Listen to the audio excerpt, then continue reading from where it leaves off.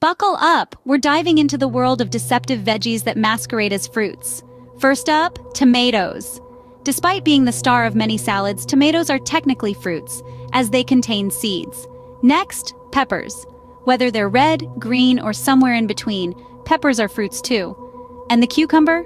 You guessed it, it's a fruit.